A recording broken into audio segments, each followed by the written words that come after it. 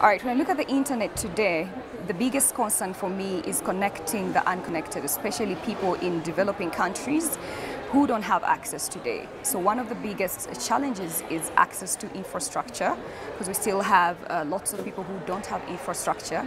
And then more to access, you have capacity building, because it's not enough just to connect people. It's also, you have to think about, do they have the right content for them to get online? So access to content is very key.